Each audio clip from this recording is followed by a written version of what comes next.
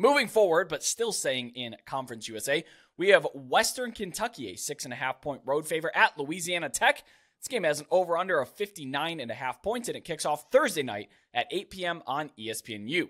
This line opened at Louisiana Tech +7, and that was scooped up almost immediately. If you were really quick and very lucky, you may be holding a Louisiana Tech +7 ticket. Otherwise, we saw some resistance for Western Kentucky come in at -5.5. Now back up to 6.5. There is a rain chance in Ruston. It's tapering as the day goes on, though. I don't think it's going to have a huge impact on this game, but do know that there is potential rain in the forecast. Talking about Louisiana Tech, their quarterback, Jack Turner. That's right, not Hank Bachmeier. Jack Turner has been starting in place of Bachmeier because he has been injured. And Turner hasn't been great, but neither has Bachmeier. Bachmeier has actually been atrocious this year, and I think the change there has been a net zero, maybe a half a point difference, in my opinion here. The wide receivers haven't helped him out either, though. They have 7 drops in the last 2 games, and that is when he took over as a starter. I don't know if it's necessarily seen the ball come out differently. I don't know what the deal is, but they have a bunch of drops. Last game at UTEP, which was a 24-10 win, mind you, he only had a 45% completion rate, 2 turnover-worthy throws, and get this, 3 balls batted at the line of scrimmage. Jack Turner's 6'5". There should be 0 balls batted at the line of scrimmage when you're 6'5". He just has such a low release and throwing it into the line. That's not great, and he was also sacked twice.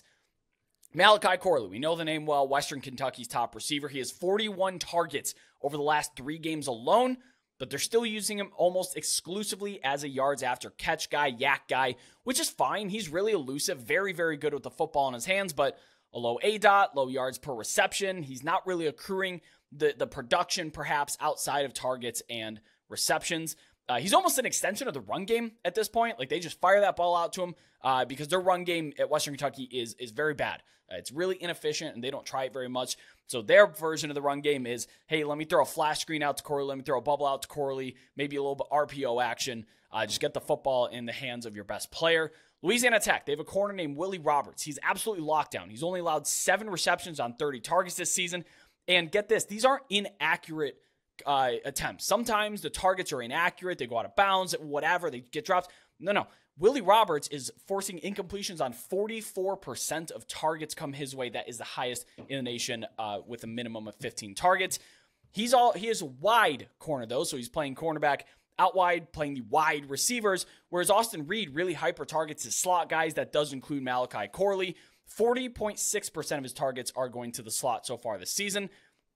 Depending on the personnel, you get Michael Richard, Cecile Singleton. Those are the primary slot defenders for Louisiana Tech, and their slot coverage has actually been really solid across the board. For me, that's a matchup I'm really focusing on for Western Kentucky's offense. I expect a lot of dime personnel on Thursday, and the matchup, again, really great in this case. I'm excited to watch it. Louisiana Tech's pass defense versus Western Kentucky's passing attack, that is. So, Brett, as we talked about earlier, since Jacksonville State is not eligible for the Conference USA championship game, this conference race for me is really all about Liberty and Western. However, if there was to be a third team in the hunt, by my numbers, it would be Louisiana Tech. In this game, I have Western -6.5 to 73% win expectancy. Hilltopper offense is the best unit in this game. They rank number 68 nationally. For me, that's second best in Conference USA.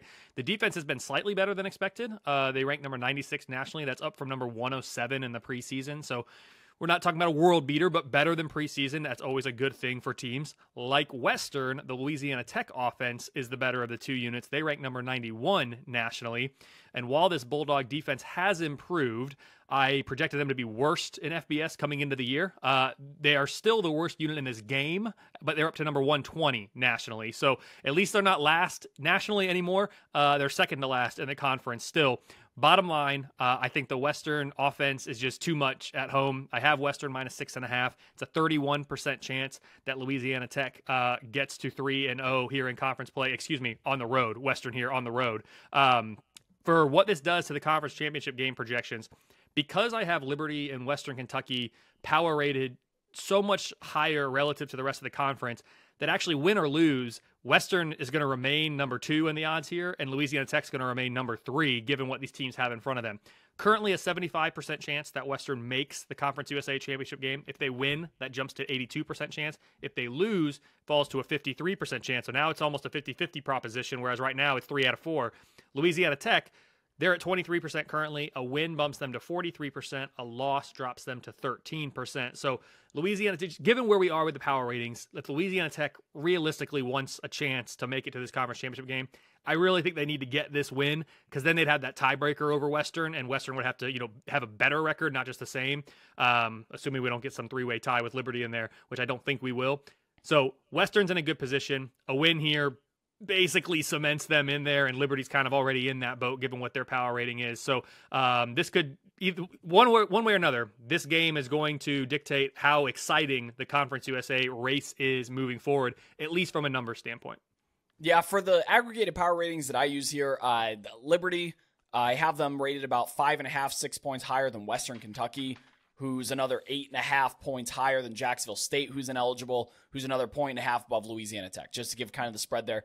And then between Louisiana Tech and UTEP, who I have rated last, about a touchdown spread between all the rest of the teams in Conference USA. So it really is a 1 or 2 horse race, depending on your view. If the books do end up offering Malachi Corley reception props, not receiving yards, but receptions, it's almost an auto bet for me. Anything under 9, just to kind of target share he's getting 11, 15, 13 targets a game. So I would probably bet anything less than 9. I'd bet over that. Now, look, Louisiana Tech's numbers are pretty good on defense. Louisiana Tech's numbers are better than expected on defense is what I should say here. That's the more appropriate way to say it. But the average offense that the Bulldogs have played this year ranked 84th in EPA per play. Now, there's a pretty stark difference here versus teams that are over 90th in EPA per play. They're allowing 39.5 points per game and just 18.3 points per game against the others. Western Kentucky's 48th. I'm probably looking to over 33.5 team total points for the visiting Hilltoppers. And they're also really good on early downs. They're 11th in early down EPA. Louisiana Tech is 36% on third down conversions. That is 91st. So there's a little bit of a lopsided measure there where, are they converting their third downs? Are they not? Interestingly, though, I'm not a big trends guy, but I will throw it out there. Sonny Cumbie is 3-0 outright and 4-1 against the spread as a home dog in the last 2 seasons in Ruston.